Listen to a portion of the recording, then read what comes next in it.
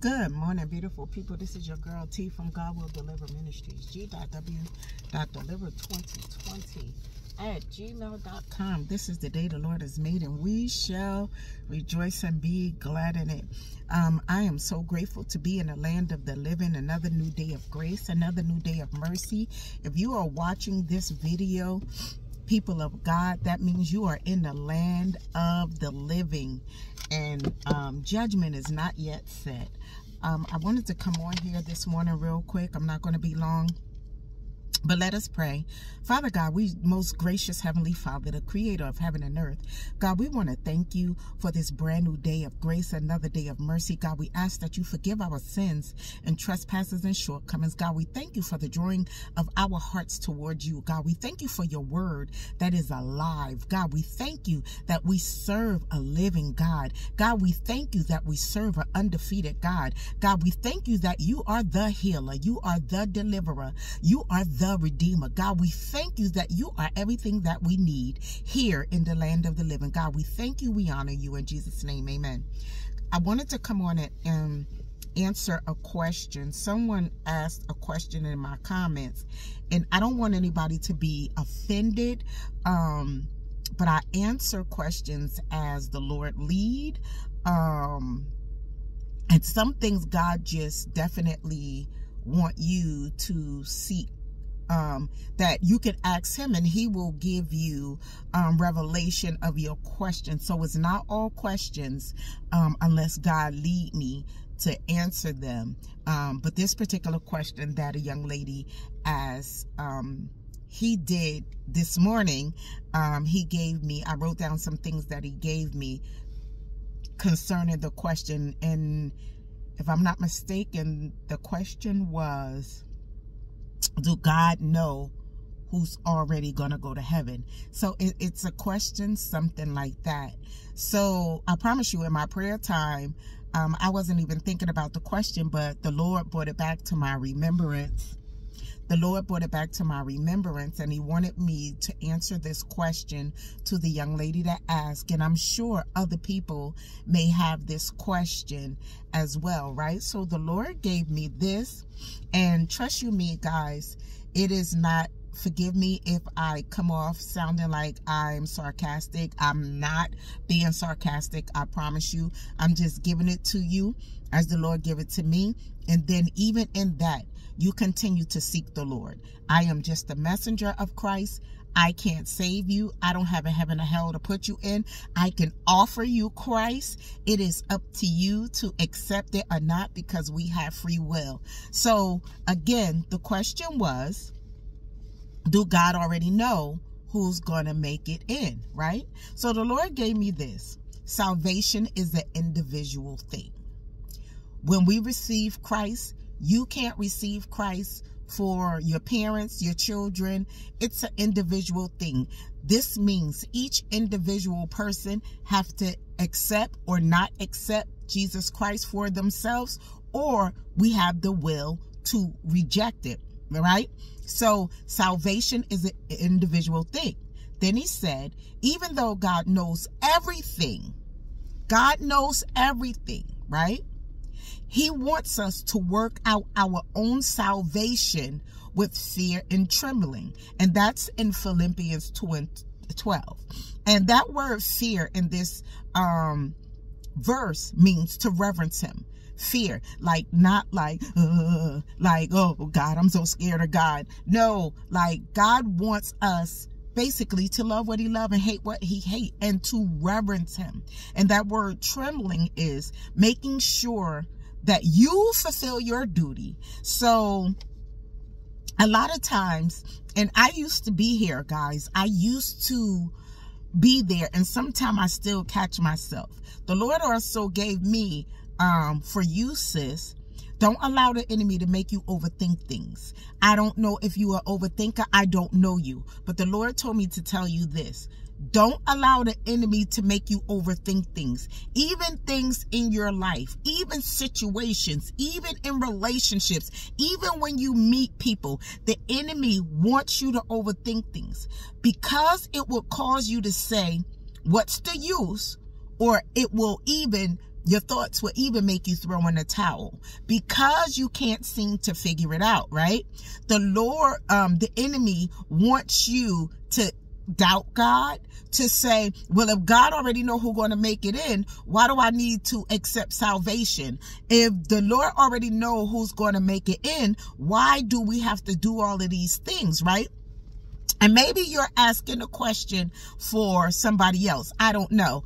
I'm just answering the question as the Lord, gave it, as the Lord gave it to me. Don't overthink.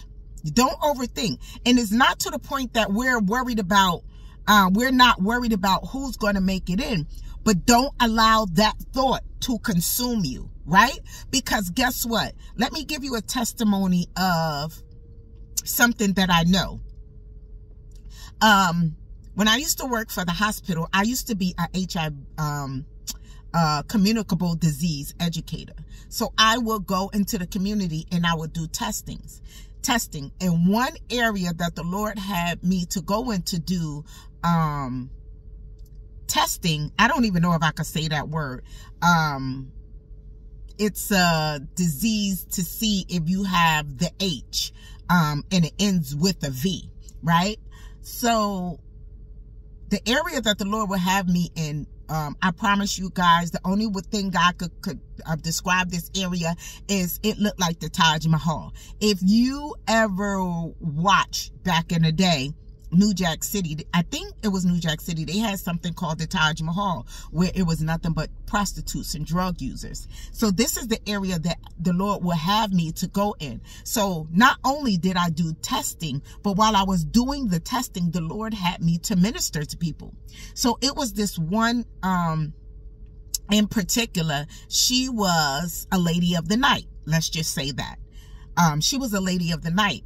So I remember doing testing and the Lord told me, tell her I love her. So when I told the lady of the night, as I was doing the H and the V testing on her, when I told her, the Lord said he loves you, she bust out in tears and was like, he still loved me, even after everything that I've done. Even after all that I'm doing, even now, he still loves me. And I just allowed her to cry. And the Lord began to give me the words to minister to her. She accepted Christ, right? So the young lady that I tested, that was a lady of the night, when I tested her, I linked her to services because she did come up positive, right? So I linked her to services. But she was still being the lady of the night. So every now and then when she would miss because I was working at the hospital, when she would miss doctor's appointments, you know, my coworkers would say, well, such and such didn't come in. I would go back to the block and I would find her and I'd be talking to her. Now, mind you, when I first tested her, remember, she accepted Christ.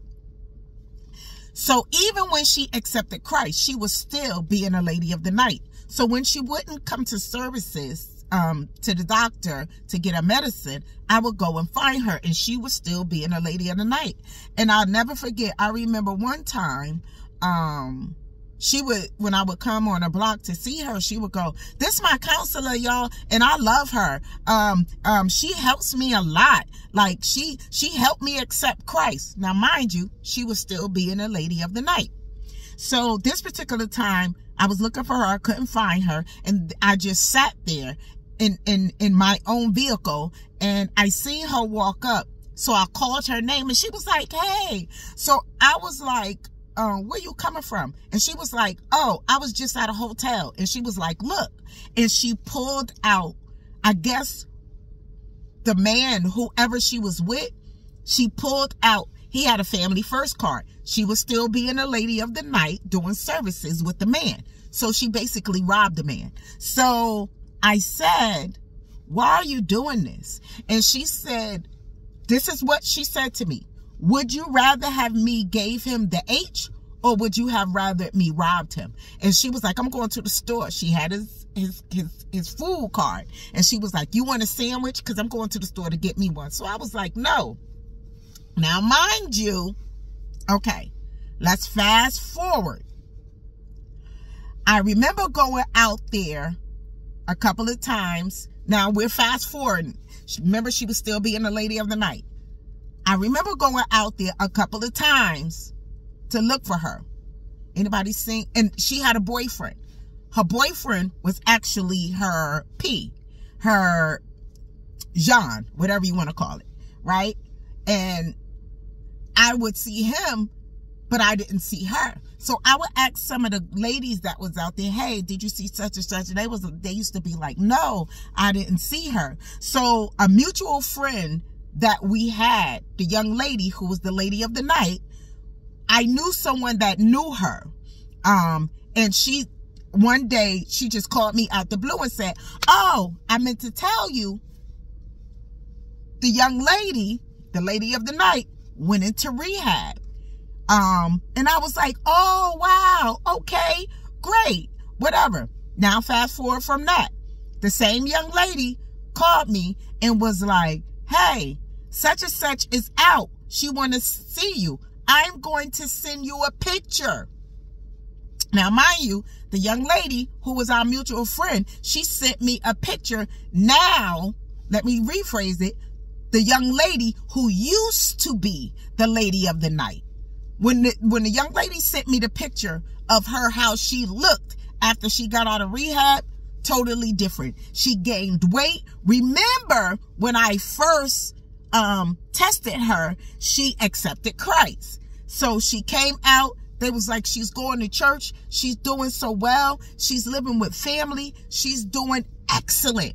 So I'm saying all of that to say, when it seems like the world has given up on you or has given up on somebody, God has a different plan.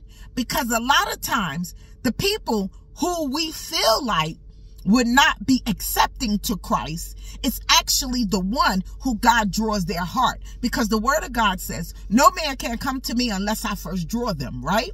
So the Lord sent me.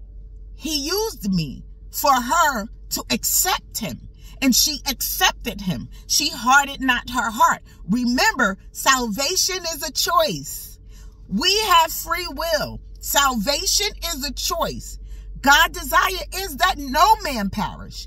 God's desire is that every man make it. Will everybody make it? Probably not, right? Because he said, and this is how I know everybody is not going to make it. Because the word of God talks about how hell enlarges itself, even now as we're speaking.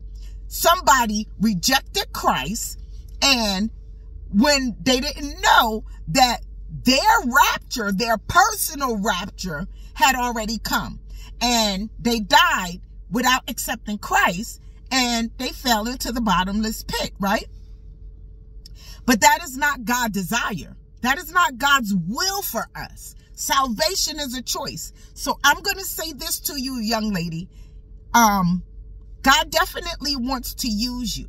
He wants to use you. You are a soul winner. However, you have to begin to seek God and ask God how you need to do it. First of all, you need to forgive. And this is for all of us. I'm just not talking to you. We have to have forgiveness. We have to not cause offenses, and we have to ask God to protect us from offenses.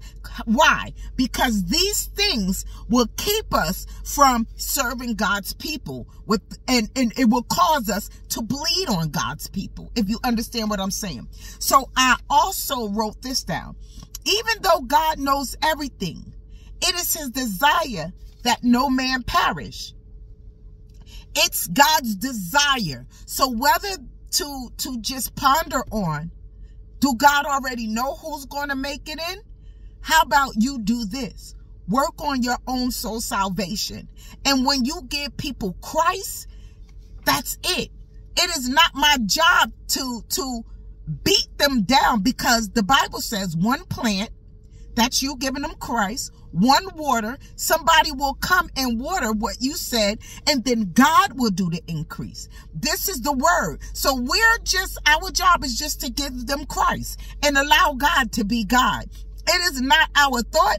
Even if they backslide, we see they backslid. Oh God, are they going to make it in? Nope. how about you check your heart to see if it's anything in you or me that is not like you, God. We need God to deliver us still from some things. There are some things I still need God to deliver me from. There are some things I still am repenting from daily. And I thank God, because my prayer is, God, convict me in my wrongdoings. Because what you think may be pleasing to God is not. You need to ask him, God, is this pleasing to you? Because again, I always hear Christians say, well, I do this and I'm a Christian. That does not mean God has to agree with the things that you think are okay. Even to the point of being careful of what we post. There were many things that I thought was innocent when I posted, and the Holy Spirit said, go back and take it down. Because the blood is on my hand if God is not pleased with the post and the people like it. You never know who you are leading astray from God. Our job is to draw the people to God. I pray that this bless you.